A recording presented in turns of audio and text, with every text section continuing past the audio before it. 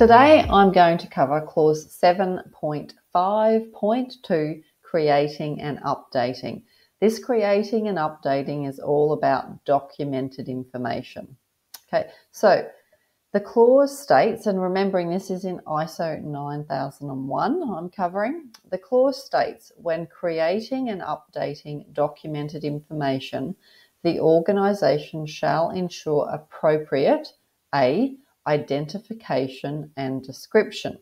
Now, there's some examples in the brackets there that says a title, date, author, or reference number. So when we look at documentation and we're looking for documentation, we want to understand what it is. So that's that identification and description. So possibly the name of the documented information, the name of the file might be relevant to what it actually is. It would be great if there was a date or a revision or version number on there as well, because when we're looking for documented information, we want to know, is it current or not? So, and then some documented information might also have who the author is. So these are just examples, okay? It doesn't mean it's mandatory or all of them are mandatory. This is what's mandatory: identification and description. So however you decide to do that, whether it be in the title, whether it be the date, whether it be a version number or revision number or reference number, that is up to you and the organisation. Okay, these are just some examples of what you might consider when you're determining what your identification and description is for your documented information. Okay, then we have B, format and media. So documented information can be in many formats and medias. Okay, I'm probably stating the obvious there. But when we think of documented information, we might traditionally just go back to thinking about written procedures. Okay, but documented information can be in the form of images or graphics.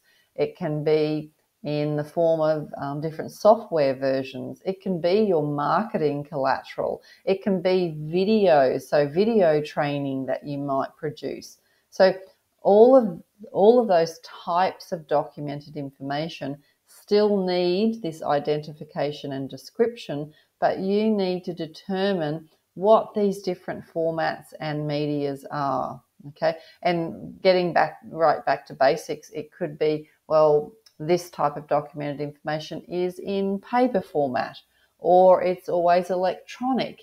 You need to determine this format and media for your own system.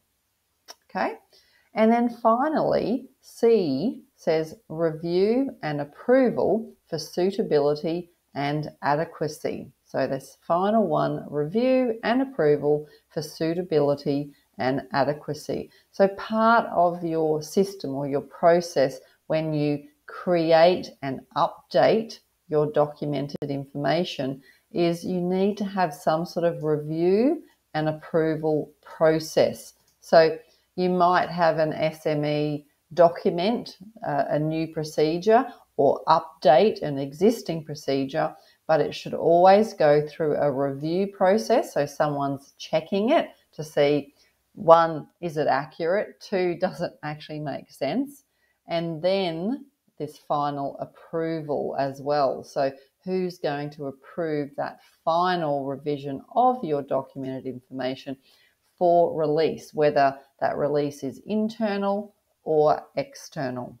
Okay, I hope that explains this little tiny part of clause 7.5 documented information, all about creating and updating your documented information.